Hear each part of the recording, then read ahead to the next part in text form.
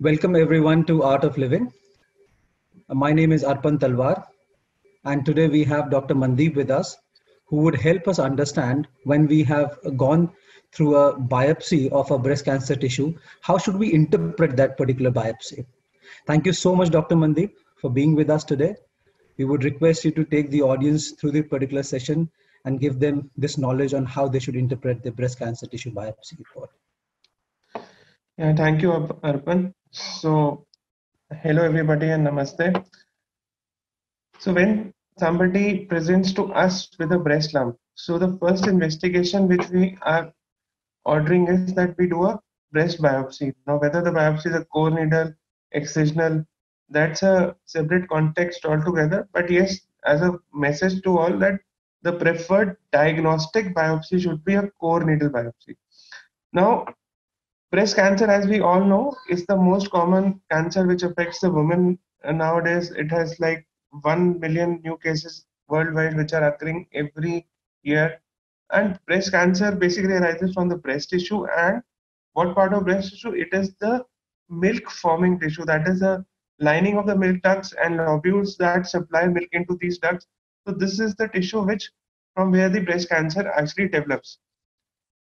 And I really want to explain you the concept of terminal ductal lobular unit. So when we order a breast biopsy, so in breast biopsy, we are looking at two things. One is that what is the histopathological picture of the cancer which we are getting. And secondly, what is the molecular signature of the cancer. So first, I would be describing what is the histopathological picture. What by histopathological picture, I mean that the description which we get on a biopsy, what is it? Invasive ductal cancer, invasive lobular cancer, ductal cancer in situ, lobular cancer in situ. Sometimes we get very specific terms like medullary cancer, metaplastic cancer. So what this all histological picture is all about. So before that, I want that we should understand the concept of terminal ductal lobular unit. So as on the left hand side, there is a picture of the breast and describing the breast anatomy. So breast, as we all know, is basically composed of skin, nipple on the outside, and inside it is the milk forming tissue and the stroma and the ligaments. So what I mean by stroma is where, as you can see, the white portion inside the breast is stroma. In that stroma, the blood vessels, the lymph ducts, the ligaments, the muscle apparatus to pump the milk out is there. And when you see when I describe the milk forming apparatus, it is that I am describing from reverse that in nipple there are multiple openings of the milk ducts. And if we trace this milk ducts, the milk ducts goes back into the breast stroma and it starts draining into the milk lobules, which we say. There are multiple lobules in the breast, and in each lobule there is the functioning unit is a terminal ductal lobular unit. So a lobule is composed of multiple terminal ductal lobular units. In terminal ductal lobular unit, what I want that we can understand is that the milk duct actually then branches out and drains to one duct, goes to one terminal ductal lobular unit, and in that terminal ductal lobular unit, it forms the extralobular duct and the intralobular duct. So intralobular duct is then finally is the area where the lobules is the area where the milk formation occurs, and the lobules actually drain to the intralobular duct. The intralobular duct then drains to the extralobular duct, and the extralobular duct then drains to the main duct, and then main duct drains to the nipple. So this is how the milk formation and milk draining actually occurs. And the cancer which occurs inside this milk forming apparatus is the conventional standard breast cancer which we get majority of times. In rare occasions, sometimes the stroma, that is the tissue which is not the milk forming apparatus, like the lymphatics, the blood vessels, the muscles, so they might form cancers such as breast sarcoma, breast lymphoma. So this is how a normal description of where the breast cancer occurs. And then I am coming back to the terminal ductal lobular unit again. So when a cancer or a malignant or a neoplasm develops within the ductal tissue, it is called as ductal carcinoma. And when the origin of cancer occurs from the lobules, it is called the lobular carcinoma. And yeah, Arpan, can we just go to the next slide? So I again want to explain the concept of what is in situ carcinoma and what is an invasive carcinoma. Like when we getting a biopsy report, sometimes it is mentioned the ductal carcinoma DCIS in situ, and another times we are getting a report in which we are saying invasive ductal carcinoma. So, Arpan, please go back to the previous slide. Yeah. So if you look at the terminal ductal lobular unit, when the cancer or the cancer forming or the neoplastic process is still within the ductal or the lobular apparatus, that is, it is the duct wall has not been breached, the lobular wall has not been breached, and the cancer cell has not gone into the stroma.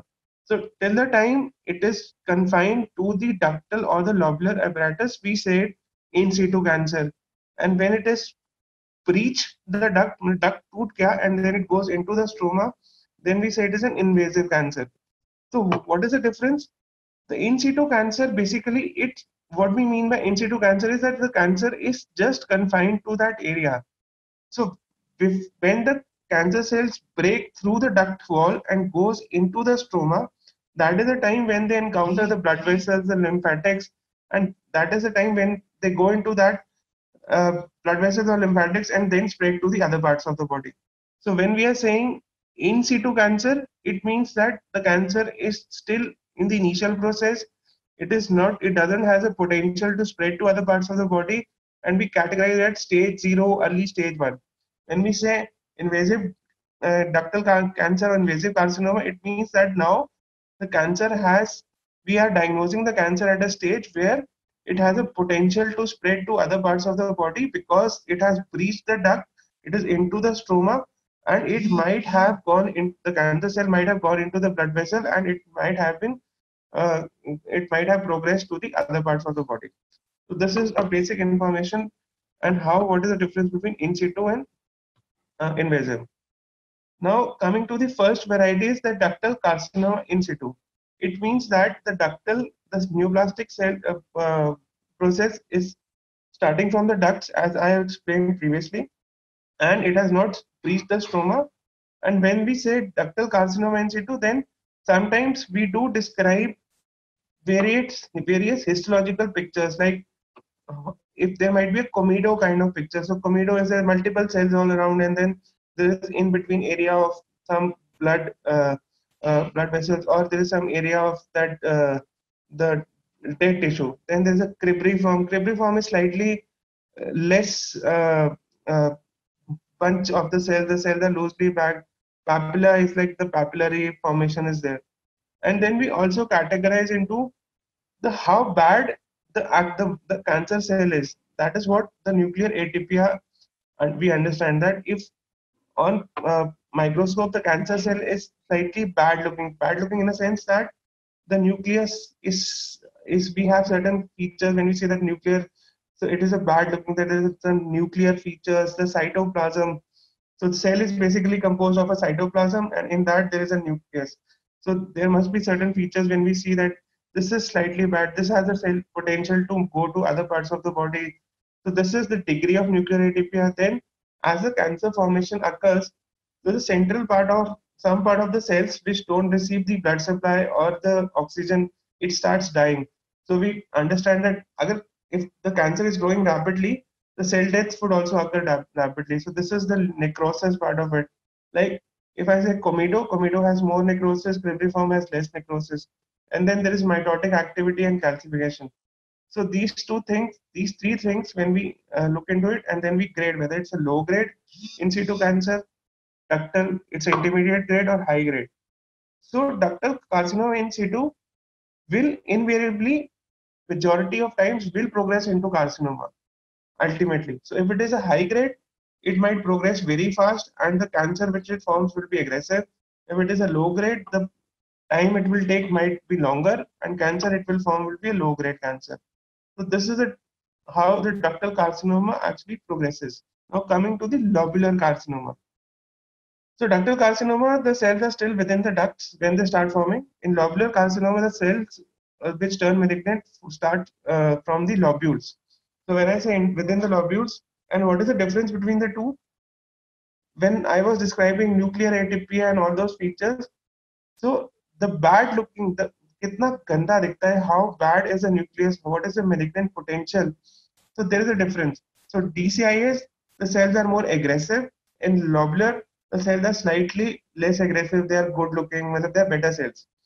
And another important thing is that lobular carcinoma might just be there. It is not mandatory that it will definitely turn cancerous or invasive, whereas ductal will definitely.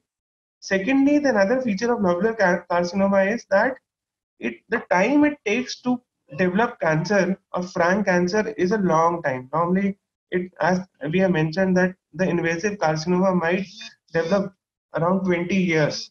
So this is the time which it takes. And also another important feature of lobular is that normally what happens in ductal malignant process that there's one breast and there is majority of times one single focus, whereas in lobular in one breast there must be multiple focus, and also there is a 30% probability that the same malignant process might be occurring in the other side of the breast or the other breast, whereas in ductal the process that if you have a cancer in one breast, the chances that it will have you have a cancerous process or a malignant process in the other breast is around 5% or even less, whereas lobular, this chances are it might be as high as 30%. But the other side is that lobular is slightly less aggressive. It doesn't spread very fast. Ductal is aggressive. It spreads fast. But lobular has multiple sites of origin. And therefore, when we talk about ductal carcinoma in situ, the first thing is to take it out, do a surgery. Now, there's no question about that. When there is a lobular carcinoma in situ, then it is not mandatory that we go and excise it. First of all, it doesn't have that much malignant potential that it will definitely turn into cancer. Secondly, if we start excising lobular carcinoma in situ, we might end up removing a large part of the breast or both the breast. But the catch is that sometimes what happens is that when we do a core biopsy, we might be capturing the cells which are in the process of lobular carcinoma in situ process. We might be missing the frank malignant cancer. So before we say that it is a lobular carcinoma in situ, we definitely make sure that we get an MRI done. And there are certain IHC markers like E-cadherin, beta-cadherin are also put to doubly confirm what we are saying. Yeah, so this is all about in situ cancer. Now, when I talk about the frank invasive, Mandeep, sorry, I'm just jumping in between. I have a question here. So generally, do we imagine that if it is an in situ carcinoma, it would generally be stage 0, stage 1? majority of times, if it is in situ carcinoma, it is at least stage 0, stage 1, and we definitely need to confirm it on radiology. It is only that we might, that as I said, that our core needle biopsy might have just harvested the in situ cancer. There might be a probability that there is a frank malignant process which we have not sampled. If that is the case, then obviously there is a stage that it's an upstaging, whereas in situ is definitely a very, very early stage or stage 0. All right. Thank you, Dr. Mandeep. Yeah. So coming to the ductal carcinoma, this is the majority of times when a breast lump is biopsied. This is the biopsy report which we are getting in majority of times, and this is the most common form of how the breast cancer actually looks like. So in this, there is no particular features, like there's no particular morphological or kind of a picture which the pathologist sees when it looks into the microscope. It is a heterogeneous kind of collection. There are bad looking cells which are in the ducts and they have breached the duct. They are going into the stroma here and there. Some of the times it is seen that the cell is going into the blood vessel or lymphatic. So this is what we get majority of times, and this is like we say invasive ductal cancer NOS, that not otherwise specified. It means that we are not getting any particular picture.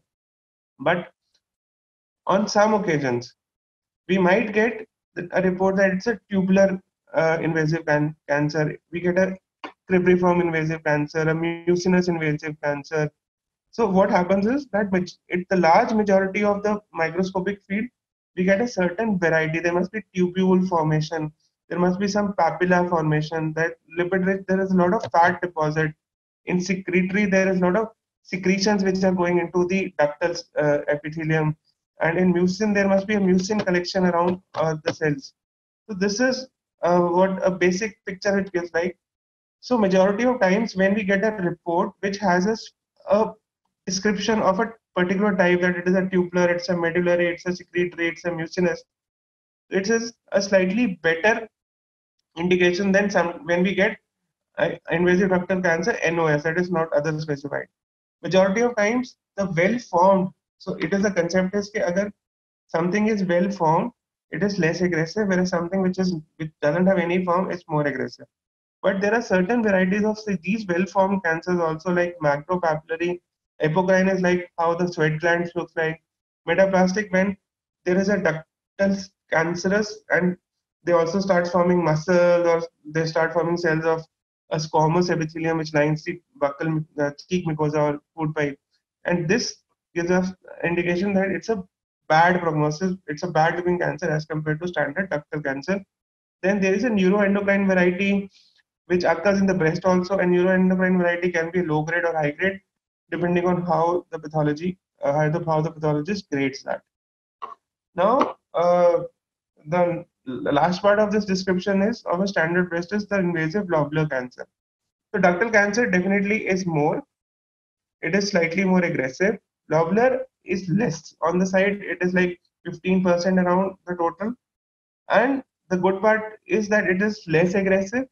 The lobular cancer normally affects the women of slightly older age group, like they have normally postmenopausal 50 plus or even 60 plus. But the lobular cancer, when we are getting a diagnosis of lobular cancer or lobular cancer in situ, we need to make sure by our imaging that there might be another cancerous formation in another part of the breast or the opposite side breast. So that is I am reiterating this fact again, that lobular cancer is multicentric, multifocal, and in both the breast sometimes it occurs. The classical picture of lobular cancer is when there is a description, even when you look at the lobular cancer reports, so there is a description of the word mentioning India file pattern of the malignant cells. This is a very characteristic picture of lobular cancer, and this is what the pathologist normally writes. And then there are certain varieties of lobular also, like pleomorphic of signet ring, which are slightly aggressive as compared to the standard classical, right? So this is the basic description which I wanted to give to our viewers about when they get the biopsy report, and when the biopsy report mentions ductal cancer, invasive cancer, in situ cancer, or frank malignant cancer.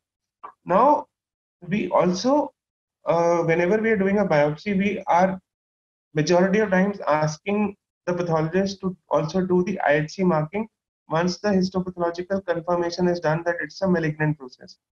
So when we do the IHC marking, we are basically looking for a molecular signature of the cancer. So by molecular signature of the cancer, I mean to say is that we do these four are the basic signatures or the tests which we order.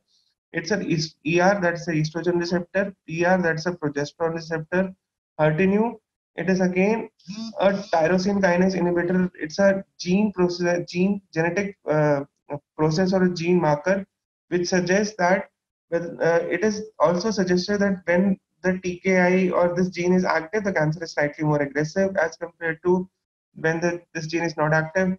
And then Ki67 or Ki67, basically it gives us the indication that out of 100 cells, how many cells are actually dividing. So it is basically expressed in percentage. So if our biopsy report comes up with a molecular signature of a high ER positivity, a high PR positivity, that is estrogen receptor, ER and PR are really high, and it is mentioned at 8 by 8, 6, 7 by 8, or percentages as high as 80%, Her2 Neu is 1 plus, and Ki67 is slightly on the lower side, less than 20%, 5%, 10%, 15%. So we categorize this into luminal A. Whereas when we are getting a report like it's a ER positive, PR negative, ER negative, PR positive, or ER, PR positivity is like around 4 by 8, 3 by 8, 5 by 8, or percentage is 20%, 30%. And Her2 sometimes we are getting a 2 plus report. So Her2 is basically expressed in 1 plus, 2 plus, and 3 plus. So 1 plus means it's negative, 2 plus means we are not sure whether it's negative or positive, and 3 plus means it's definitely positive. And also, when we are not sure where about from the IHC, we do a test called as FISH test. So FISH also confirms one step further. Like we are getting a 2 plus report, we are not sure whether whether it's a positive or a negative. Then we order FISH, and FISH tells us whether it's positive or negative.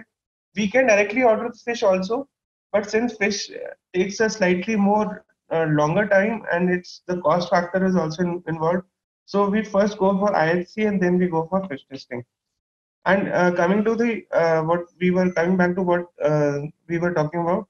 So if the ER/PR positivity is slightly lower, Her2 is positive or negative, and Ki67 starts increasing around like more than 20, 25%, 30%. So it means that it's a luminal B categorization. And then there is a third criteria called as Her2 plus or Her2 expressed. In this, ER/PR is normally negative or very less positive, and Her2 is a very high positive Her2 expression, which we get 3 plus, or FISH also suggests it's a very highly positive. And Ki67 is also on the higher side, more than 40%, generally 50, 60. So this is a Her2 overexpressed. And then the last variety which we get is a triple negative or a basal variety, in which ER/PR Her2 is all negative. Majority of times in this triple negative variety, we have high Ki67 index, but on some occasions, we do get a low Ki67 or a low grade cancer also as a triple negative cancer.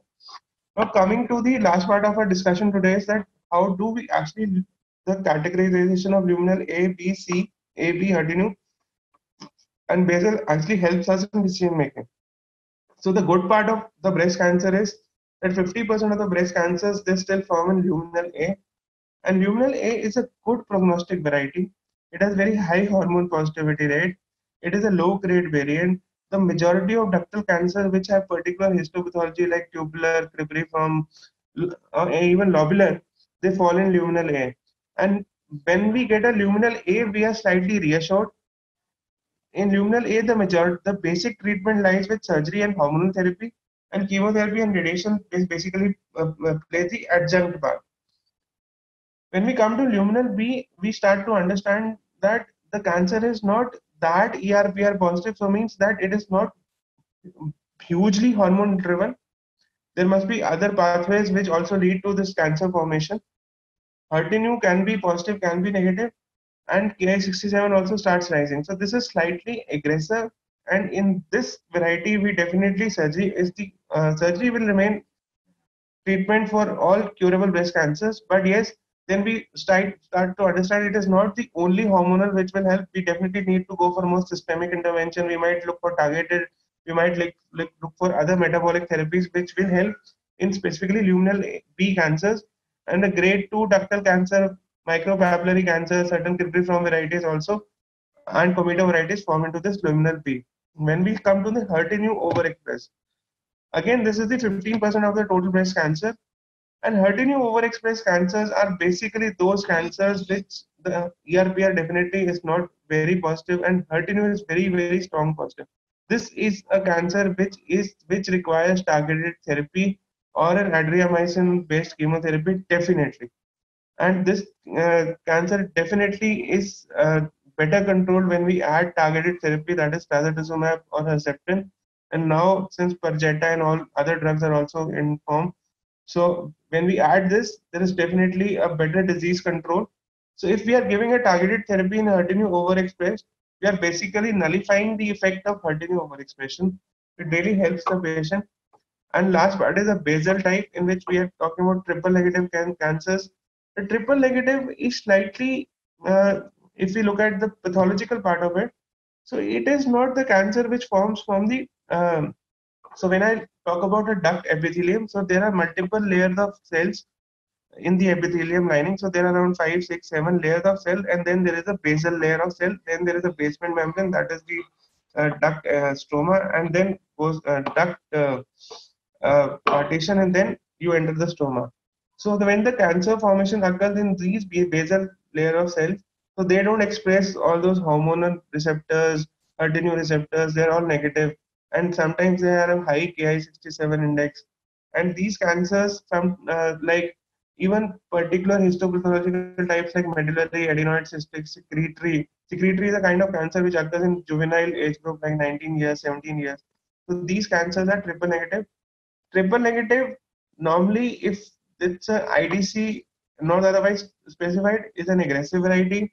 And triple negative is also related to the BRCA gene which is there and which can run in families. And the other specific types like adenoid cystic secretory, though they are rare, but if they occur, it's a low grade good type of triple negative cancer. Yeah. So thank you, Arpan, and I hope we'll be able to give some clarity on how to interpret a biopsy report, what the biopsy report is all about when we are going for a breast cancer diagnosis. Thank you. Thank you very much. Wow, Dr. Mandeep, thank you so much. I'm sure that our audience, when they will look at this web series of understanding their diagnosis, I'm sure the way you have explained in simple language, patients would understand, would be educated, would be more informed on the next steps that they should take if they have been detected with this disease. And I'm sure with this knowledge, they will be able to ask more informed questions to their oncologist and be able to take the right decisions. With that, thank you so much, Dr. Mandeep. Thank you so much for your time. Thanks to our audience for looking at this video, for viewing this video from Art of Healing Cancer. I hope this video series will be able to help you. In case if there are any questions to the audience, please leave a comment in the comment sections, and I would request Dr. Mandeep to address that for you. Thank you so much, and have a great day ahead, everyone. Thank you so much.